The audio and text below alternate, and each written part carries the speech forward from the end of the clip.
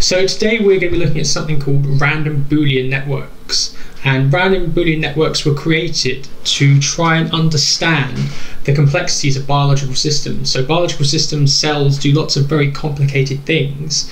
And the random Boolean network was a demonstration to try and understand whether these complicated behaviors could arise from actually very simple rules.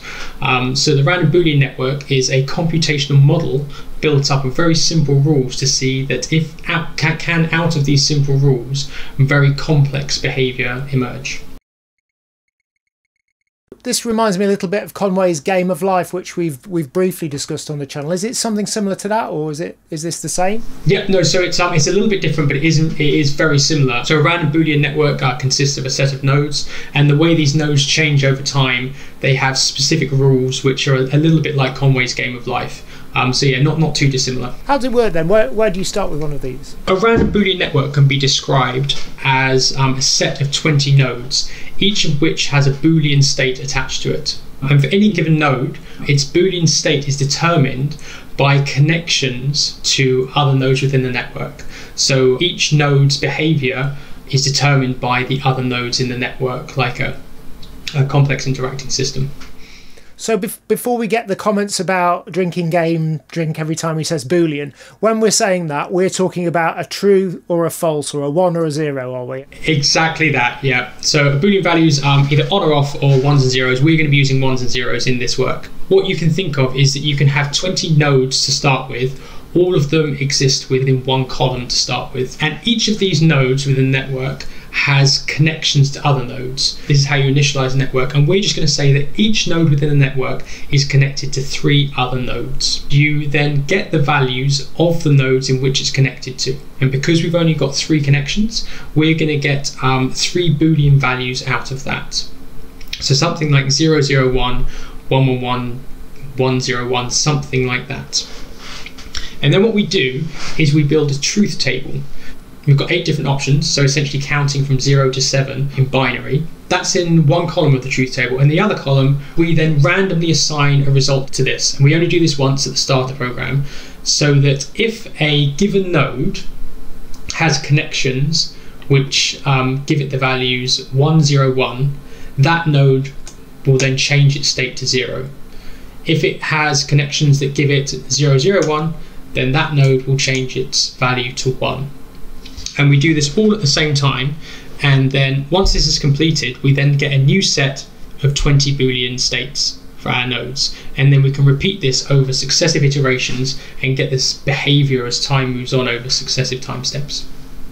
So we'll get these 20 nodes, each of which has a state 1 or 0, and then each one is being fed by 3 or up to 3 of the other nodes, and then you get the next step, and then exactly you iterate and iterate. Yep, that's how it's done. So yes, not terribly complicated, simple rules. Boolean values everywhere.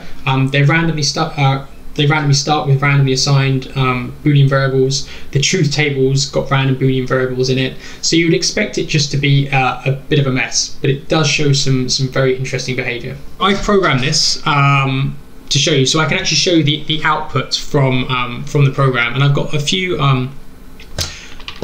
different examples of this. So when you first start with a random Boolean network and everything's random, as the name suggests, you'd expect the output just to be a bit of a mess, and sometimes that's exactly what it is. So if I just load up an example here, so just to explain this, in the way that I've coded it, a 0 is represented as a 0, so that's false, and a 1 is represented as a space, and that just makes it easier to see the patterns within the network. And this is pretty much what you'd expect from such a system. At the start, because it's a bit random, you get some random behavior, which you see here, and then everything would just peter towards some steady, boring state, which is what we've got here, which is some nodes in the network being permanently off, but some of them switching between ons and offs as time goes by.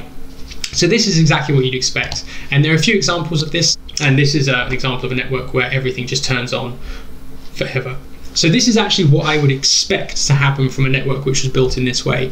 However, we can also get these cycles that appear, and again the networks start off and they've got some random noise here. They're not doing too much, but they fall into this cyclical repeating pattern, which is quite interesting for something that's so random. I wouldn't have expected this type of behavior to happen, but it actually happens relatively frequently.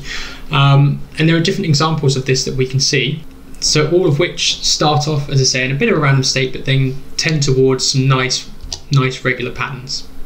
This is a nice property of the network, but I don't think it's particularly amazing as of yet. But there are some other properties that the networks have as well. So one of the things that we've seen here is that these patterns they're quite obviously repeating. But the networks also demonstrate, so even with this pattern, this is quite a complicated one, but if you look at the spaces here, these squares here in this shape, you can see this pattern repeating. So even though this is quite complex, this is still a repeating pattern. But we can also get behaviors that, because all behaviors in a random Boolean network ultimately will repeat in the end, we can also get ones which have longer cycles, and they're so long that we actually can't see the behavior. We can't see the repeating pattern here. There will be a repeating pattern, but it's too long to fit on the screen. And there are a few examples of this, just where we get something which we can't quite understand. That one looks like it's got a bit of a repeating pattern there, but no, we can't see the repeating cycle. So that's all I suppose mildly interesting, in that you have different behaviors that you can get from differently randomly initialized states of the network. Okay, but one of the most interesting properties of this is when we were looking at the biological systems, which I suppose this network was supposed to naively emulate. Biological systems are very robust, so cells and things like that, they can actually deal with quite a lot before they start having problems. And one of the ideas that you can look at with these networks is, can we inject perturbation into this network and see how it responds over time? We can do exactly that. What's perturbation then? Is that just a change? Is that a fancy word for changing it? So that's exactly what it is. So what we're actually going to do is, about halfway through the network operating, we are going to go through 5 nodes of the network and just change their bits. So if it's a 1, we're going to flip it to a 0, and if it's a 0, we're going to flip it to a 1, and we're just going to see what happens after that. Again, one of the things that you would expect to see here is that the networks just change what they're doing and continue in this new state for the rest of time, and sometimes that's exactly what happens. This perturbation injected here, and you can see that the repeating pattern changes. So we have a bit of a mess down here, and then the network just changes into a different but other cyclical state. And there are a few examples of this, again, of just one state transforming into another because of this perturbation, but still maintaining its regularity, but just a different kind of regularity. It sort of reminds me of gene mutations. Yep, so it was exactly that. So the idea that if you have a simple organism and can mutate genes, if other genes are relying on the products of those genes, then you can have changes within the biological system. Does something else need to come in to take over what was caused by that perturbation? And that was exactly the point of these networks, is to try and show that robustness specifically, although we're not demonstrating robustness right now, robustness can come out of very, very simple networks with very simple rules. So there is a chance that biology itself might be underpinned by such rules, which are indeed as simple. We just don't know what they are yet.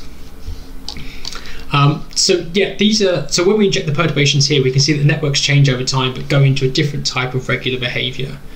However, there's a few networks where we inject the perturbation here, and then the network recovers from that perturbation to be exactly where it was. And I think this is the behavior that people were most interested in, because I think this most captures sort of the principle of robustness in biology, that things have to accept perturbations and go back to what they're doing. And we have to point out here that there is a chance, because this network doesn't really change too much, there's a little bit of a change we can see, because we've got these 4 repeating zeros, and it changes to 3 there, but then goes back to 4. But it could be possible that in this network there's just not too many connections to these 5 nodes. So if we change them, it might not have that much of an effect on the network. So that's possible. So let's look at a few more examples. This is another example where we have a change to the repeating pattern that you can probably see by looking at the top. We've got this bit of confusion here, which isn't seen before, but then it goes back into the repeating pattern that it had before. So we gave it this perturbation, it doesn't seem to be too affected by it. So basically all the nodes are is they just hold a Boolean state. So all I'm doing is I'm going in and I'm just flicking that Boolean state over, which will affect, so for all genes that are connected to, all nodes that are connected to either one of these 5 nodes, that will affect how they interact with the truth table that we showed, so they might get a different result there. But even with that change, we can see that they go back to the same repeating behavior they had before. So I think one of the most interesting examples I can show that I found just from randomly searching these networks is after we put the perturbation in this network, a lot of the network changes. So there's a lot of changes down here, there's a lot of changes here and here as well. But only after about 10 time steps of what is a relatively significant perturbation for a network that's only got 20 nodes, we're switching 5 of them, it goes back into this regular state, which is something that's quite unexpected for such a simply constructed network to have this behavior. And as I said, I think this is sort of a visual description of the behavior that I think Stuart Kauffman was looking for when he created these models, is to try and show, well, actually no, lots of interacting units which have very simple behavior out of which can emerge very complex behavior, which can underpin lots of the natural phenomena that we see in the natural world. So I think this is a nice description of exactly what Stuart Kauffman was trying to show with these, and this idea that you can perturb the networks and they can ultimately recover to doing what they were doing before. You only have to work out whether it's worth alerting the user if you find the key. So you download the temporary exposure key, you perform the encryption, you generate the potential RPIs, and you compare them with the ones you see. Fill the Bergen with the most value without going over a specified weight limit.